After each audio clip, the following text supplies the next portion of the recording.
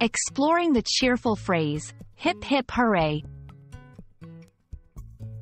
Hello, everyone. Welcome to our English language learning series. Today, we're diving into a fun and popular phrase in English, hip hip hooray. This phrase is often heard at celebrations and happy occasions.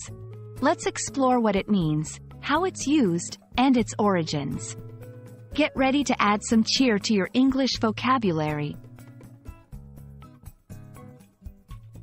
Hip hip hooray is a phrase used to express joy, congratulations, or celebration.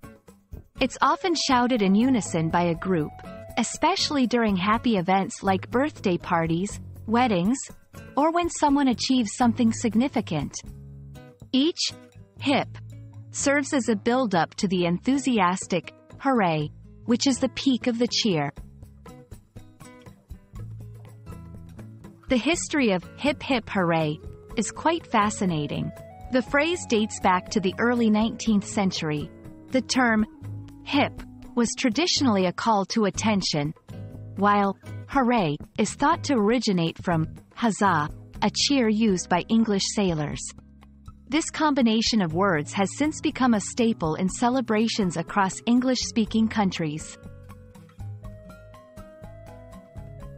Using hip hip hooray is simple. It's usually repeated 3 times, with a short pause between each hip and a longer pause before hooray. This phrase is perfect for informal settings like parties or informal gatherings. It adds a touch of excitement and joy to the occasion. In many English-speaking cultures, hip hip hooray is more than just a phrase. It's a symbol of collective happiness and celebration.